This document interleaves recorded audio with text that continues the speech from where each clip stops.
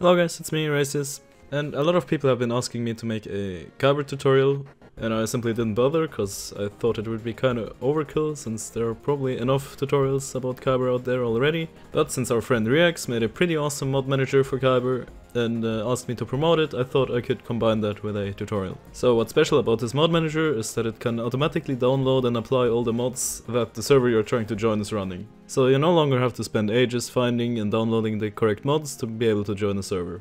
Okay, so first of all you'll have to download the Kyber client from kyber.gg. Then you can go to this GitHub page, click on latest and download the Kyber mod manager. Now once you have both of these downloaded, go to your downloads folder and run the Kyber mod manager executable. Run anyway, unless you don't trust the guy who made it, then you definitely shouldn't run it. Install this wherever the fuck you want.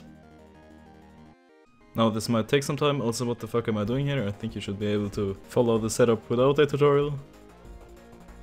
Now once the program has launched, you'll have to set your Frosty path. This is basically where you have your Frosty mod manager installed. Select it and continue.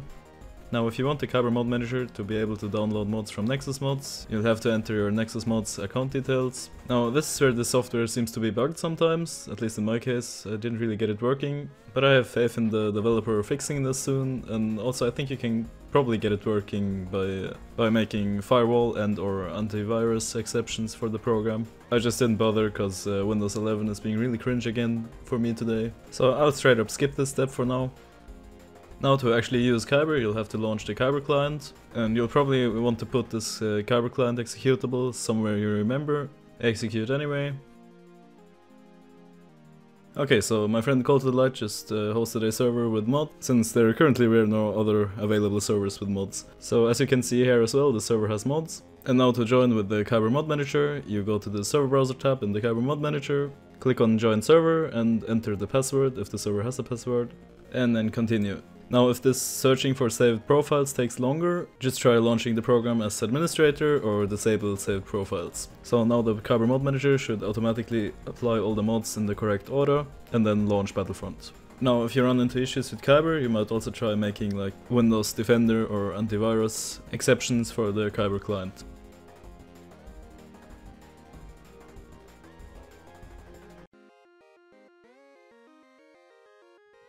Now as you can see, I got loaded into the server and everything seems to be working fine. Now before I end the video, I'll quickly show you how you can host a server with mods. Now I'll just do this without the Kyber mod manager, but you can also host servers with the Kyber mod manager and also save mod profiles there, which is kinda convenient. So first you'll have to go on Nexus Mods and find the mods you want to have. Now for a Kyber server, I'd really recommend the Instant Online Improvements mod and its add-ons. Once you have downloaded the mods, start your Frosty and add the mods by pressing Add Mods.